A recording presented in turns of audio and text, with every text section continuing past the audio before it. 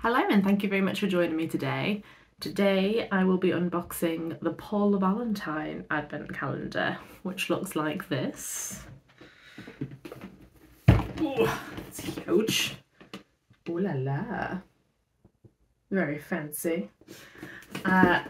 If you'd like to skip straight to the unboxing, I'll put the timestamp down in either the comments or the description. But however, if you're happy to hear me kind of give you a bit of information and stay tuned. So I paid £130 for this calendar, which is a lot, so I have high hopes. And it was really hard to pick one advent calendar because every company ever seems to be doing them at the moment. And I was looking at all the beauty focused ones, but I thought I have so many beauty subscription boxes and beauty products that by the time it gets to December, I'm just not going to be that excited. So, I don't know if you've ever noticed, I have this rose gold engagement ring, which I'm very lucky to own, but I have no other rose gold jewellery. So I saw that Paul Valentine have this advent calendar where you can choose rose gold, gold or silver as your jewellery pieces. And I think, but I might be wrong, you get 11 or so jewellery pieces and the rest are beauty products. So that seems like a nice balance. And they've kind of given teasers to some of the brands. So I think OPI is going to be in there. I think Rituals is going to be in there. I can't remember at the top of my head because I bought this months ago. Now the catch is I'm not going to be sat here opening it as I normally would. I really bought this actually for myself to enjoy and actually really enjoy the experience of opening it properly each day in December rather than opening it all now. However, I still want to share it with you in case you're interested in it for yourself next year. So the format is going to be, I'm introducing myself now, hello, and giving you a little sneak peek. Let's open this up as well. But then each day I'm going to film individually just the product itself opening. So hopefully that'll work, and then I'll come back at the end of December with all the products and talk a bit about what's in there and what I thought on the whole. So if you're up for that, keep watching. But let's get this little open. Ooh, I'm so excited. Okay. Can you see? Oh, it is. I'm gonna break it before I start. There we go. It's so pretty.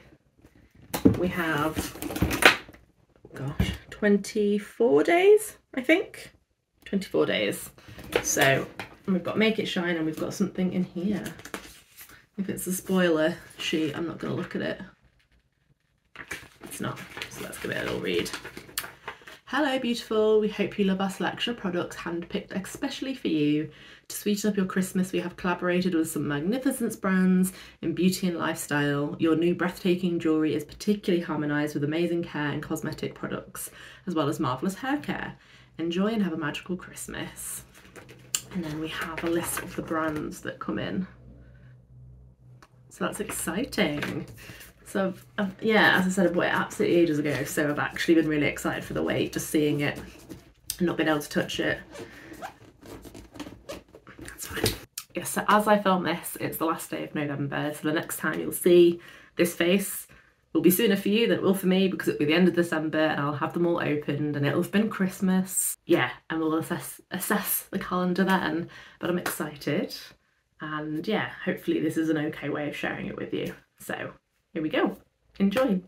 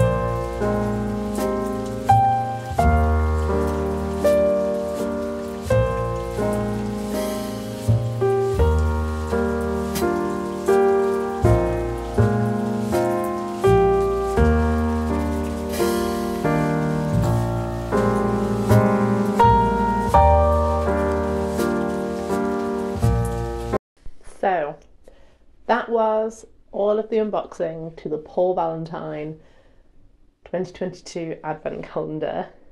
I filmed this at the end of January, so as you can tell, it's taken me a long time to actually get myself in gear and get this out, but yeah, it's done. And I would absolutely, as always, love to know your thoughts. My overall verdict was I really enjoyed it. I'm able to kind of introduce the jewellery, as you might be able to see, into just like my everyday look. I think my worry was it was going to be like more on the fancier side, which isn't particularly my vibe. Like some of the more sparkly stuff wasn't as much what I'm into, but it's still nice that they've included. So I'm pleased that there was some other bits in there that were delicate, but were also like I think can be a bit more casual as well. So yeah, I'm really pleased with them, and it made it a bit more exciting. I think to have. I still enjoyed the beauty product side of it on the whole, but just to when you got a piece of jewellery, just how special that felt. I really, really enjoyed it, and I would consider it again. I've seen, well, Paul Valentine have kind of sent a thing out being like, would you be interested in seeing an all jewellery calendar for next year? And obviously they would have to put the price up. I think personally, no. I think they could be overkill. I think the amount I got in this one was probably like spot on, and personally I feel any more would be a bit much and on to that you just wouldn't use it all realistically. Maybe you would, but okay, I wouldn't use it all realistically. But I'm intrigued. I'm intrigued to see what they offer and whether I'm pulled in again for 2023, which is what we're in now, which is mad. But yeah, please, please, please let me know your thoughts on the calendar. Apologies it took so long to get this out, and thank you for your patience. And see you next time. Thank you.